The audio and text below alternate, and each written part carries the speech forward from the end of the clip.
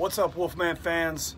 Another rando video for you. I'm on a short smoke break right quick, so I figured good time to go ahead and do this.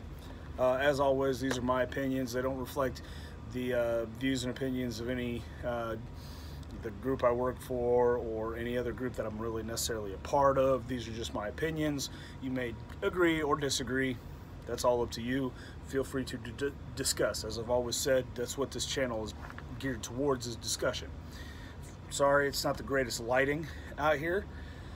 There's a light down there, but I don't have anywhere to set my phone up to actually do this because this is on my phone.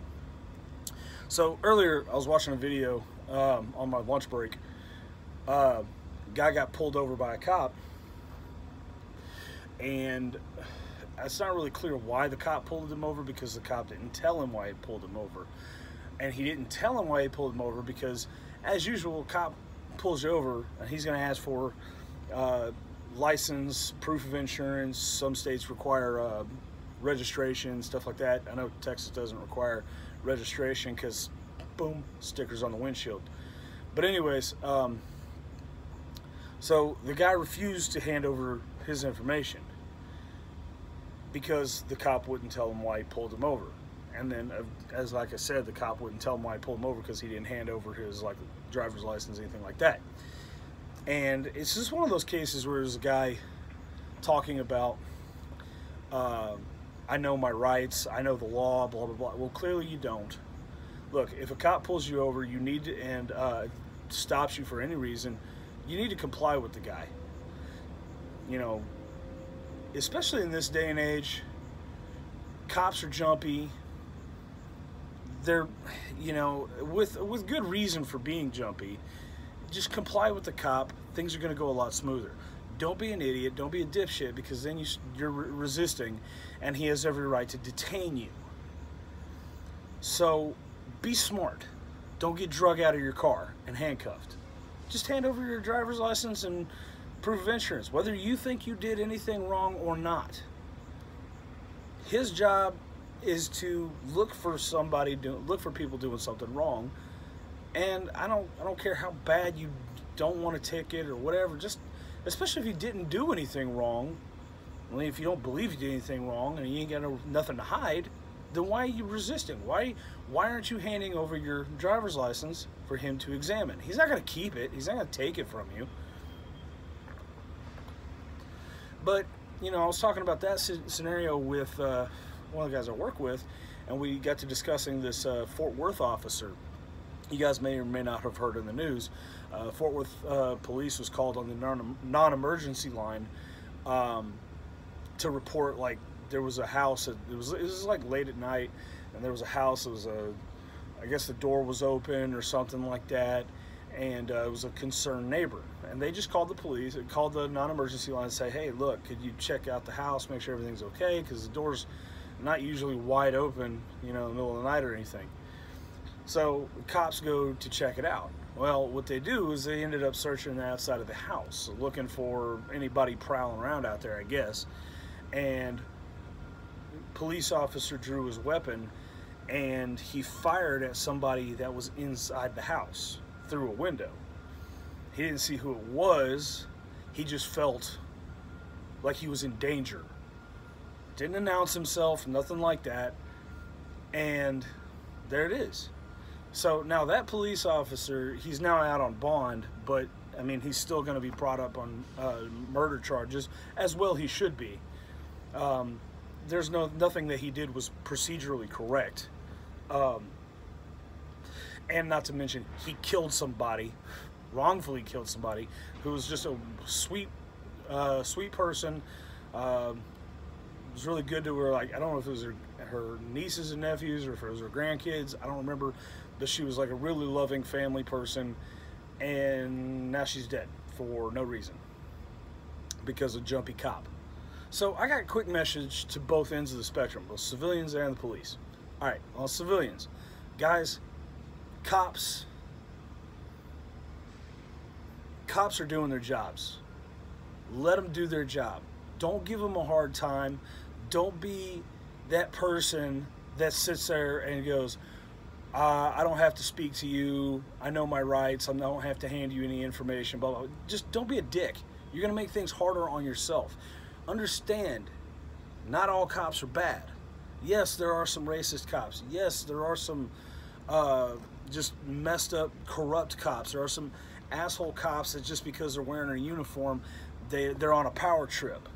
But for every one of those kind of guys, there's 100 others that are out there just doing their job and trying to do their job to the best of their abilities and then get home safe at night to their families. So, and I know this because I have a lot of friends of mine that are cops. A number of them here in Texas and a number of them out of state. Guys I knew back in the Army, they're now police officers. Guys, they're doing their jobs. Don't make their jobs any harder. You wouldn't want somebody coming to your job and making your job difficult, so don't do it to them. On that same spectrum, cops, police up your own people. You guys know when you've got a bad apple in your group. You know when you got a corrupt dude. You know when you've got a dude on a power trip or a racist guy. You know these things.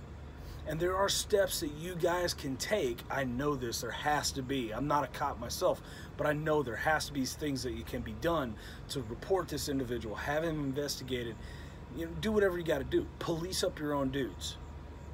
Because there's a reason people are nervous about you guys.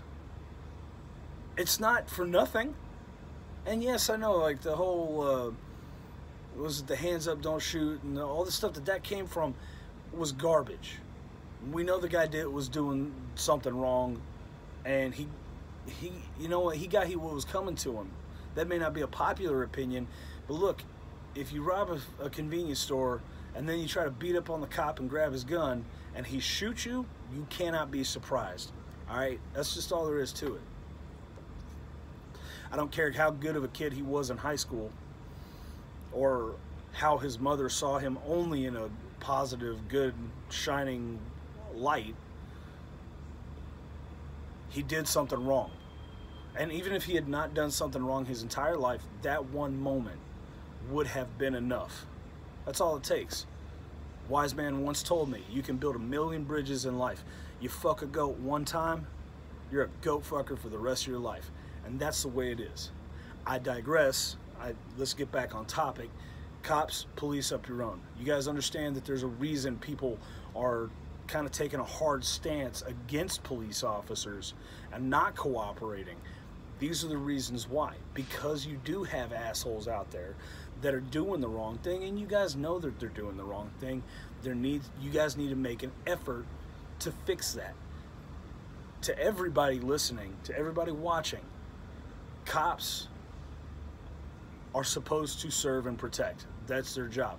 And sometimes that involves pulling you over when you did something stupid on the road, or did something, you weren't paying attention, or whatever. You did something on the road that constitutes a traffic violation. Sometimes it's something stupid like that, but they're still doing their jobs.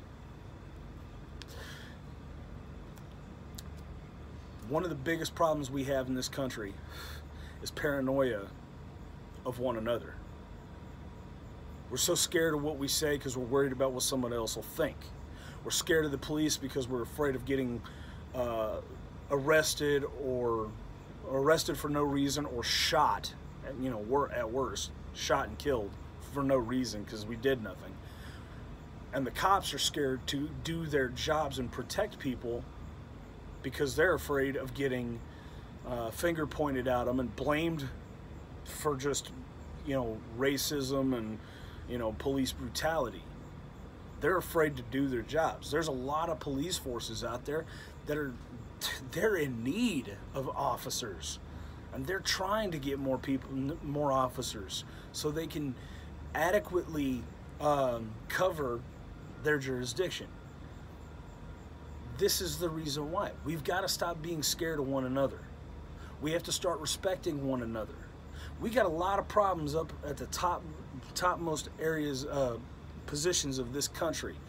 that's where our concern is. We've got a lot of corruption to a disgusting amount, and to a even more disgusting and absolutely terrifying level that many of you don't know about. Some of you guys out there might actually know what I'm talking about, and I encourage you guys to, you know, as always, do your research and kind of get in what I'm talking about here, because I'm not going to go into it in this video. But there's some really deep, dark, horrible, disgusting, terrifying things that are going on in the upper echelons. But if we can't stand together, having mutual respect and understanding for each other, and work together, we cannot do anything about what's going on up top. How are we going to stop that when we're too busy fighting amongst ourselves? The old adage, divided we stand, or united we stand, divided we fall. If we stand together, we stand as one nation, and we stand as a force to be reckoned with, and we can take back the power that belongs to the people, not to the bigwigs in the government, not to the politicians. Don't trust politicians. Politicians aren't celebrities, they're elected officials, and they serve you. Things they get away with, we need to fight that. But we can't do it if we're divided. They know that, so they're going to do everything they can to keep us divided. They're going to keep using the media. They're going to keep using the media. They're going to keep using all kinds of social networking and all that kind of stuff, and keep feeding you misinformation, sowing the seeds of fear and distrust. That's how they keep us divided. We cannot let ourselves be ignorant enough to buy into such nonsense. So, in closing, because I got to get back, you guys, you know, stop being paranoid of the police. Let them do their jobs. Police, you know, clean up, do some house cleaning, clean up house, and there's some people, you know who they are, that you need to get rid of. Take care of business. Guys, we need to start working together. We can't stand apart any longer. We're supposed to be a country united, not a nation divided. That's all from me. As always, you guys watch your six, stay awesome, and we'll see you in the next video. Later.